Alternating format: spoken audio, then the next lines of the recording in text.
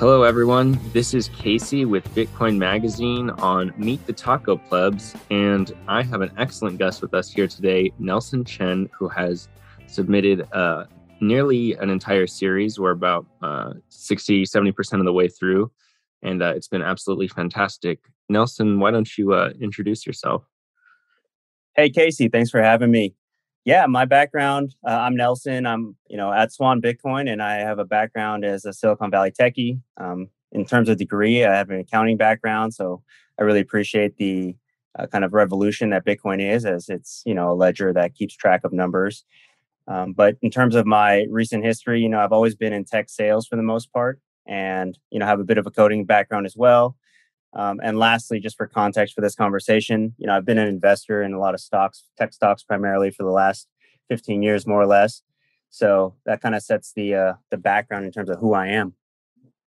Absolutely. So you've written an excellent series so far with us. But before we get into the series, I want to ask you about your Bitcoin rabbit hole story and how you actually got into the space in the first place. Yeah. So I first heard about Bitcoin back in 2015. I wrote it off just because it sounded pretty ridiculous. Like, who's going to reinvent money? It just sounded way too far fetched. And then 2 years later, 2017, I was at a pool party in LA, and one of my best friends was asking me, hey, like, I'm not a technical guy, but hey, Nelson, can you take a look at this for me? And at the time, he was looking at ETH because a lot of his friends were investing in ETH and making tons of money. So I took a look at the white paper, gave him my quick opinion. I said, look, I don't really understand what this is, but it sounds super cool on the surface. So like many of us, I fell down the ETH rabbit hole first, ultrasound, super advanced, version of Bitcoin. Sounded like a no-brainer at the time. But, as with many of us who end up in a Bitcoin frame of mind, I just didn't really understand fully what exactly Bitcoin was, because on the surface, it is very counterintuitive. So I went through the whole thing in 2017, 2018. I just got wrecked in the crash like a lot of people. But realistically, like me being an investor in stocks, I bought into ETH mostly as an investment opportunity for gains. But as I started to do my due diligence in that 2018 crash, I really started to the things that started to emerge were the differences between ETH and Bitcoin. And a lot of the cracks started to emerge in the ETH story, and a lot of the things that were really boring became way more interesting on the Bitcoin side as I learned about Lightning Network and all these other things that could be built on top of it. So those things kind of sucked me down the rabbit hole. I picked up a couple books, the Bitcoin Standard, Internet of Money, a lot of the good standards that are out there that everyone gets into. And that's really like the story. I kind of realized that where I started, it looked like a sexier, cooler object with ETH, but it turned out to be a complexity machine. And the more I learned about Bitcoin, the more amazing it became as I learned about more things, difficulty adjustment, all those little things that come out, and how ingenious it all is and how elegant the solution is. So that's really when I realized, I think it was probably like end of 2018, I started to really click with me that Bitcoin is going to be the future of money. Largely because it's going to maintain this sense of longevity because of its architecture, because of its simplicity. Mm-hmm. And until that clicks, like it's just hard to see it. So yeah, that's when I became full on Bitcoin maximalist. Absolutely. I think that's a common trend to kind of get allured by the outward appeal of those altcoins, also known as shitcoins, and just kind of be beguiled by their outward appearance. And then once you kind of dive into the deeper aspects of the Bitcoin network and the ramifications of the simplicity, because on its face, the simplicity might seem like a fault. And I think once you kind of dive into why it's simple and why the decisions were made in its development, there's a lot to be learned, and it changes your perspective. And going off of that, I would like to ask you, how has Bitcoin changed your life? Because I'm sure, as has been reflected in your series, there have been many changes in your train of thought. Yeah, that's a very good question, because for me, my whole life just went orange, really. I mean, I'm not just saying that, like everything in my mind and just how I was thinking about life changed. So after doing all that diligence on Bitcoin and realizing that, for me, like I just came to that realization, Bitcoin is the one true coin. It's just the one that is going to be, everything is going to be built on this when we look back in 10, 20 years. That's the conclusion I arrived at. So I really dropped everything in my life and started to pursue just Bitcoin. And so really it changed everything. It changed the way I look at time. It changed the way I look at money. And realistically, for anyone in their 20s, 30s, 40s, 50s, whatever age you're talking about, like you can't really live life and not have your life altered when your actual foundational understanding of time and money change, because those are the two biggest things outside of your own being and family that really are moving your life around and kind of changing your behaviors. So, for me growing up in my 20s, I had this struggle with this, what I like to call the time money paradox, where it seemed like you can have one but not the other. Hmm. And for me, I spent a lot of time just chasing money in my 20s, and just giving up all my time. And I'm not saying it didn't work out well for me, but once I found Bitcoin, it became this thing that made so much sense because it let me use time and money, and they kind of move concurrently in the same direction. And it wasn't a conflicting kind of situation where with fiat everything kind of slips through your fingers, but now I can actually get money, and I know that in the long term it will continue stacking with me, right, as time goes on. So game changer. I mean, it just changed my entire kind of life trajectory because it changed my relationship with both money and time. And when you think about how to plan your own life and your own future, and that's something that I've always done, that just changes everything in terms of where you can actually see yourself going. Definitely. I think that's a common theme amongst people who really dive deep into Bitcoin. I think you touched on a lot of these ideas in your series. You've got titles like Bitcoin returns self empowerment to people. You've got Bitcoin illuminates inflation in the fog. So you do touch a lot on these things in your series. And going off of that, I want to ask you what inspired you to write your series on Jordan Peterson for the magazine, because it's been such an interesting series to kind of dive into philosophically, as well as looking at how you address like Bitcoin, the network. Yeah, I think so. I just for context in terms of timing, I first fell down the Bitcoin rabbit hole, and then a friend of mine had given me a Jordan Peterson book, a recommendation, and it was just sitting on my shelf for years. Hmm. And I picked it up and I just said, "Hey, I'm going to read this," because I know a lot of the people in the community. It was like Jordan Peterson, and it kept coming up in conversations. So I went down that path, and as I was reading it, it was just a revelation because it made me. I'm from Silicon Valley, so I'm steeped in the computers are going to solve everything and apps are going to save the world and all that sort of stuff. But Jordan Peterson's work was such a kind of flippening in my own head because in tech we have this strong belief that big tech at scale is going to solve all of our problems. And we have a tendency to put technology and numbers first. And Jordan Peterson, he's a clinical psychologist. So, it's not that he ignores technology and numbers at all, but what he says is like, let's take a look at the human beings first. Let's look at humans and the stories first, and then let the narrative from the numbers help fill in the gaps in terms of those stories that we tell about people. So it kind of Jordan reframed a lot of the way I look at life, and he brought a lot of balance to the way I look at life because when you grow up in Silicon Valley, it's such a bubble where people are just looking at everything through tech, tech, tech, tech, and it's almost like the people are secondary because it's like we can make tech that'll change people's behaviors, but I think the part that Jordan is filling in is like how are people and their behaviors going to change, and kind of their behaviors moving tech along as well because there's two sides of that coin. So when it comes to a lot of what Bitcoin and Jordan Peterson are talking about, they're talking about a lot of the same topics. You're talking about morality, truth, quality, responsibility. These things are just very key and core to the heart of what a lot of Silicon Valley tech is centered around as well, about trying to build good products. Unfortunately, I think a lot of Silicon Valley has kind of gone off the deep end a little bit and started to kind of lose their grasp on a lot of the morality and the truth and the quality and responsibility. And it's gone down a path of just like monetization and just like data aggregation. And it's become quite creepy in a large extent. Hmm. Um, and I think reading Jordan Peterson, it was such a breath of fresh air because he's saying, hey, like there is a way to think about life in like a way that's not morally hazardous that actually is good for people in the long run, and that is something that does align very very well with Bitcoin. And Bitcoin is refreshing as a technology because it has the power to change people's behaviors, but it's also people willing to adopt it because people are figuring out what it is, and then they in turn are both things are basically changing one another, and that's the thing that I think is missing in tech. And so when I started writing this piece on Jordan Peterson, it was just so much overlap between what he's talking about and what tech is.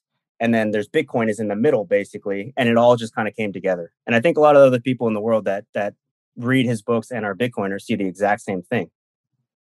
Yep. I think you said the truth there, a lot there. I think you totally are right about how technology is perceived and kind of headed into the direction of monetization. And I really agree that Bitcoin is kind of a reflection or a very similar thing that is the opposite of that and really represents the humanitarian side of future technology and what we can look forward to coming out of technology. um, so I do want to ask you, out of the series, what do you think is the most important lesson that we've touched on? Because there have been so many things that we've talked about as we've been publishing this. Yeah, we've covered a lot. And I think that the chapter that stands out the most to me is chapter 2, which is titled Imagine What Your Life Could Be, and then aim single mindedly at that. And I think that on the surface, it sounds like a lot of the chapters, it sounds very like no shit, Sherlock kind of thing. But when you actually dissect what he's saying, really what he's saying is like, let's look back at history, because imagination, you have two things. You have history and how you use that to in the present and moving forward. And then you have this idea of people as actors on a grand stage. And lastly, you have this idea of stories before numbers. And so when he says imagine what you could be, what he's talking about is imagination is truly human beings' greatest asset. And so our great imaginations as a species has always allowed us to take things to the next level. But the way that we actually use our imagination is through the format of stories. And so, to kind of take a blurb from his work, he says, we are all infinitely complex beings, each of us so full of potential, it transcends our understanding. So how do we figure out what we could be? So part of what he's saying is that if you just stumble through life and just try and make the most of it, that's fine. There's nothing wrong with that. But realistically, we have thousands and thousands of years of hard fought stories from our ancestors where they went through and battled a lot of demons and things throughout their world and their life. And ultimately, the blueprint that they lived, a lot of those things are so foundational that no matter what the tech is and the differences from then to today, it's a lot of the same problems, because the problems that they were battling are ultimately human problems. So even though we have so much technology in our world today and it's changing and reshaping a lot of what we see and what we do and how we live, ultimately a lot of the foundational problems that we deal with are ultimately with each other. It's still a person to person, and it's even internal, just us within ourselves. So Mhm. like part of what his message here is like, look, let's not reinvent the wheel here. Like we don't have to do that. Like we have so many stories, let's leverage these stories to our advantage. And this is part of what I love about Bitcoin, is that a lot of people look at Bitcoin as a scary new technological thing, and it's really not the case in terms of what it is. If you really look at what it is foundationally, what it is it takes the protocol of gold, which is as old as the earth basically, and it looks at like what are the properties that makes gold really valuable, and let me figure out how to actually represent that as code, and then let me give it a twist, let me give it a superpower, and that superpower is teleportation. So what it's actually doing with Bitcoin, it seems on the surface as super advanced futuristic, but actually what it is super super old, because it's using an old blueprint and then it's actually improving upon it. So in the chapter, it goes through a story of this thing called materia prima, which is ancient alchemy. Mhm. And the ancient alchemy was basically like this idea of taking lesser metals and forming it into gold, right? This kind of a magical trick, or this alchemical reaction. And when I look at Bitcoin, I don't know how else to see that other than literally somebody taking the blueprint of gold that's analog and then digitizing it and then giving it a twist, giving it a superpower. Mhm. So there's so much between this chapter, and with Bitcoin, and how Bitcoin was formed and why Bitcoin is so effective. And I think largely it's because it actually does honor so much of what was in our past, but it just takes it, modernizes it, and it helps us as a civilization move onward in a better way. And if that's like that's the most perfect example of modern day alchemy, as far as I'm concerned, because I don't think the answer in life is just to tear down everything that you see and just try and rebuild it from scratch. And I think a lot of the modern movements, I'm not saying they're bad in their entirety, but I'm saying that like it's very dangerous to just tear down entire institutions and think that you can just rebuild them like from scratch, brand new. It's just not that easy. A lot of these institutions that have been around, they may not be perfect, but they've existed for maybe thousands of years, and part of the reason that they function well is because it took thousands of years to figure out how to structure these things properly to actually run a civilization. So I'm not against change, and I'm not against the other side of it either. But all I'm saying is that we need something in the middle that is going to honor both sides, the past and the future, and bring it all together. And so imagine what you could be, then aim single-mindedly at that, encapsulates that, I think, to a T, because we're looking at a lot of our own imagination to invent Bitcoin, but a lot of the imagination of what Bitcoin is ultimately something that comes from the past in gold.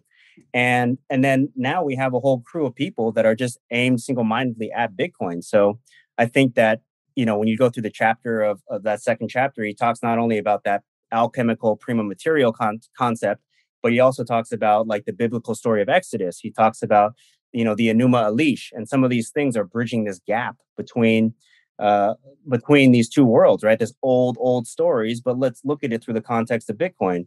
I mean, in Bitcoin, you have the idea of the virgin birth, with Satoshi giving birth, and he's this enigmatic creator giving birth to Bitcoin, and nobody really knows who he is, right? So it has a lot of these fingerprints of between Bitcoin and these timeless stories. And I Mhm. think that's really what it boils down to is like part of what makes Bitcoin so sticky and part of what makes it so captivating is that it does follow these arcs of these timeless stories that are very, very hard to ignore. And so I think once people get into Bitcoin and sink their teeth into it a little bit, these things kind of appear. And part of the reason why like people like us become so single-mindedly focused on Bitcoin is because what it is so compelling, because it is something that is this unforgettable story even now.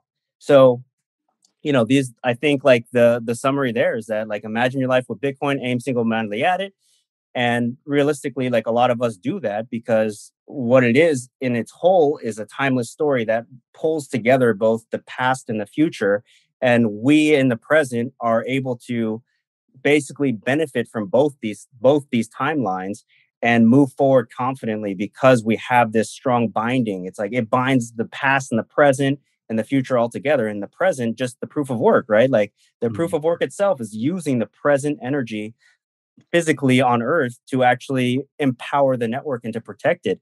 So it just brings everything together, right? I mean, if you imagine life and how it should be a life where we honor the past, we are strengthened by the present, and we have a clear vision for the future. And I Mm. think that in all the world today, like we just don't have that sort of thing. Like it's all broken across the board. And I think ultimately, the way I see life today, when you look at money, like money's become so distorted that people's it's actually warping people's perception of reality itself. Mhm. So if you think about what money is in terms of like fiat currencies and US dollars and all that stuff, I mean, it's touching every part of our lives. And when people are looking around wondering, like, why is everything wrecked in the world? Well, it should come as no surprise that, like, the one common theme across the board is that money is touching everything in all of these pockets. And when the money is being devalued so badly, it's very hard to look at the future because it looks like a mess, Mhm. right? And the present is also a mess because like no one knows what's going to happen to the dollar tomorrow. Are they going to raise the interest rate, lower the interest rate? It's so unpredictable. It's a very stressful way to live. And so it's all about like this idea of bringing predictability to the present so that you have clarity of the future. And we just don't have that today. And I think that what Bitcoin ultimately is it raises the bar for money. And when you raise the bar for money, people are able to rise to that level. But Mhm. when money is actually being devalued and depreciated, then you're actually ruining people's ability to be moral human beings and do the right thing and tell the truth.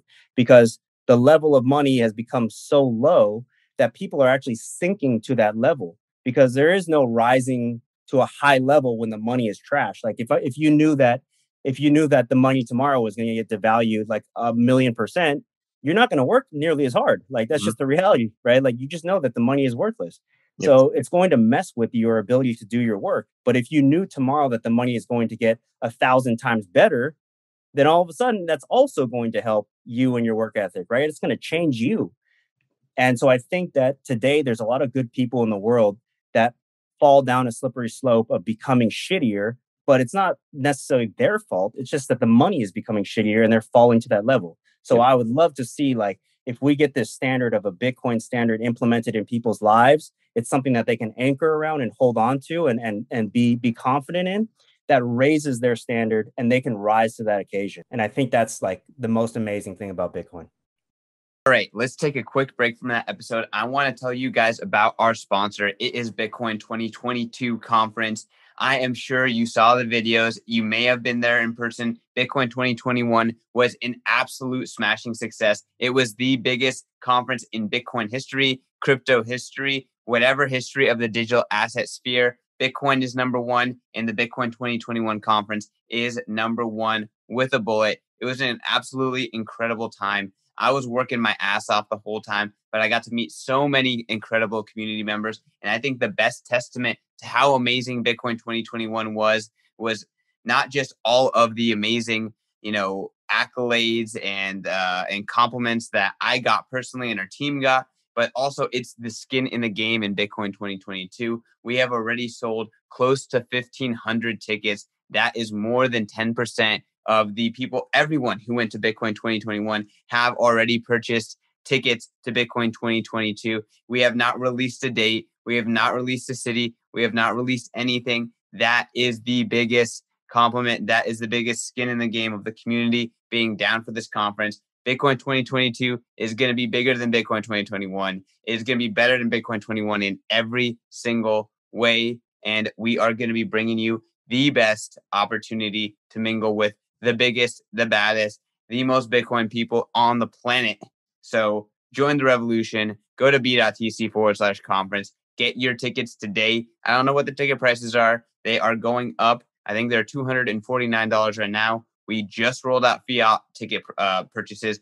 All the tickets purchased before today were all purchased in BTC. So get it, guys. Get it. Get this ticket. Be at Bitcoin 2022. See you there. Bitcoiners, I want to tell you guys about The Deep Dive. The Deep Dive is a new premium newsletter from the Bitcoin Magazine team in conjunction with my man, BTCization, Dylan LeClaire. Dylan is such a multifaceted and wide-ranging analyst. He does everything from on-chain analytics to macro analysis to hash rate and all that kind of good stuff. He does it all. He breaks down everything that's happening every single day with his daily dive. He's going to dive into what is happening in the market that day. So that way you don't have to pay attention to Twitter. You don't have to pay attention to anything else. You can just pay attention to the deep dive and he has you covered. And at the end of the week, guess what? You get a weekly recap. And at the end of the month, hey, we have a freaking report, a beautiful PDF breaking down all the activity of that entire month, what it means for Bitcoin, what you can expect moving forward.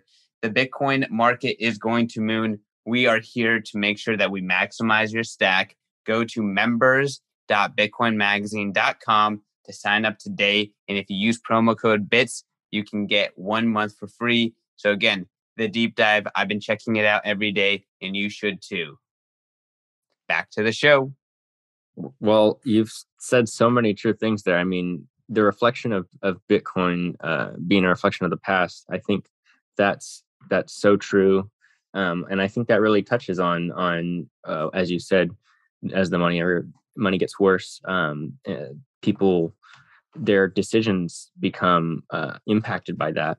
And I think utilizing and leveraging the stories of the past to create this futuristic money that is sound and kind of fights back against these problems that we've created.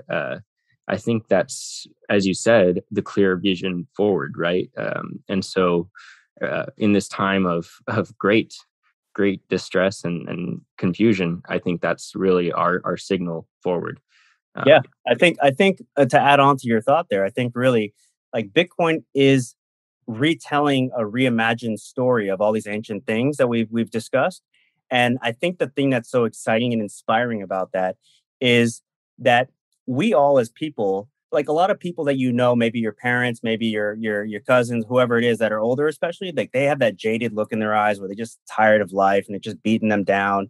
And I think part of the reason of all that is because a lot of people are forced to live lives where it's not really like when you ask them, hey, tell me about your job, it's not really a story that they want to tell. Like there's not really a like an exciting thing that they want to say, yeah, this is what I did and it helped humanity in a big way, right? Like Mhm. people are not really living lives that they want to retell. And I think that's part of the problem. And I think that's a lot of what Jordan Peterson is talking about is that ultimately instead of looking at life as just a game where we're trying to collect like a Ferrari or this or that, or big houses, like look at life as people, as actors on a stage and the roles that we play, because ultimately those are the things that you're going to remember and look back on in life and be proud of. So I think part of the Bitcoin story looking forward, when I think about family and children, all that stuff is like, I want to live a life where I can be proud and sit down and tell them that like I was part of this journey with Bitcoin and we helped bring the world that you see today into fruition. I know it might be super boring to you because that's just like we all use Bitcoin, right? So yeah, isn't that no shit, right? But it's nonetheless going to be something in all of our lives that we will be able to keep retelling. And I think that's part of the timeless story is that it's something that keeps getting told and retold through the generations. And Bitcoin, because of its nature, the way it's architected, it is guaranteed to have this longevity for thousands of years. Mhm. So, what better thing to attach yourself to if you want to tell an unforgettable story than something that is going to stand the test of time and that can change humanity for the better, that we can all coalesce around and be stronger for? And I mean, what better story can you possibly come up with? So, that's my take. Excellent. I think so many people are going to relate to that and love that perspective, Nelson. We are getting close to out of time, but I want to ask you one more question. I wanted to talk about what you are most looking forward to in the Bitcoin space personally. Yeah. So, we've touched on some topics, but I think the theme here is that you have technology and you have numbers, but ultimately the things that are more important than that are the people and the stories that we tell, because those are the things that carry on through the ages. And so when I think about people, I think about, like I said, like the morality, the ability to tell the truth with one another and not cover things up or hide things, the quality of who we are, and ultimately the fact that we all take responsibility for our lives. So I think that these things are foundational things that Bitcoin Trojan horses into people's lives. Like when they're chasing after number go up, like ultimately what they get is like, wow, this thing is actually changing me almost on in a very subliminal kind of way. And the word that comes to mind behind all this that I'm really looking forward to is I'm seeing in terms of the human changes, I'm very interested to see the change in people's communities. So we see things happening in El Salvador. See things happening in Miami just a month or so ago. And to be around the community of people where Bitcoin is changing the underpinnings of their lives, it's really inspiring to see. And I'm very curious to see how that goes in these different segments of the world where Bitcoin is being adopted on local levels, because that's what it's all about here. Like we know that at the top level, at the governmental level, the people that run the world, we're going to let them do them. It's like it's almost outside of our control. Like they just do whatever they want at this point, right? We're just regular people. We just live our lives. But what we can do is we can make sovereign decisions for ourselves, and to see grassroots movements where people are taking up the torch and running with it and doing what's best for them without harming other people. Like that's amazing. And I think that it's going to create incredible communities. And I think we all see that in the meetups that we go to, in the communities that we're a part of. And ultimately, I think as that continues to spread and become and take root all over the world, you're going to see these very, very strong people come to the forefront, and they're going to be people that think about things that are very uncommon in the common lexicon of civilization, where most people are so concerned about just the money I'm going to make right now and this right now, and it's all FOMO and YOLO. Like a lot of Bitcoiners are thinking about 5 years, 10 years, like this thing. I'm shooting for this thing way down the road, and I'm being very frugal right now because I want to live a better life. And I think these are very strong foundations to build communities around that will last for very, very long periods of time. And I think it'll take time because I think part of the world that we live in is very forgiving. And like a lot of the mistakes that are made in the fiat world, they get papered over by more fiat. Hmm. And a lot of the mistakes that we make in the Bitcoin world are very punishing. Like if you fuck up your private key, it's very punishing. So the good thing about punishing lessons is that you tend to learn from them. When you paper over lessons with fiat money, lessons aren't learned. They just go by the wayside. So I'm very interested to see how the community, the sense of community, will actually come together. I'm just looking forward to seeing that same kind of tightness in the communities across the world. And yeah, I mean, I think on a technological level, I think that Strike is obviously and Lightning Network are amazing. Strike and Sphinx Chat specifically, I think, are just really, really amazing products. And I think the truth of the matter is that I'm so excited because I think about I mean, I used AOL Instant Messenger back in the day, and we thought that that was incredible back then. And I think in timeline, that application, AOL Instant Messenger, is probably similar to what Strike and Sphinx are. Like they're super like mind blowing to me right now.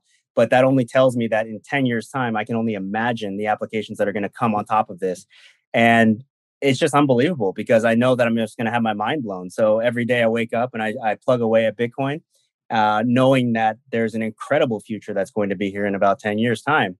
And it's just absolutely a pleasure to be a part of this story, right? Because I think we're doing the right thing for all the right reasons, and people's hearts and their minds are in the right place because everyone's trying to make a better world, and it's not just for the money, and it's not just for greed, and it's not just for like the bullshit that runs the world today. Like we're doing it because we're actually trying to make a better world, and that sounds like fluff, but why don't you spend a year in Bitcoin and really sink your teeth into it, and you'll see that like there's something deeper here that often gets overlooked in the shitcoin casinos out there. Like there's something real here that you can build civilizations on top of, and that's no small feat, and it's no small thing. But people that put in their time and put in their work, they reap the benefits of it, and they're able to anchor their life onto something highly predictable, regardless of what the fiat price of Bitcoin is.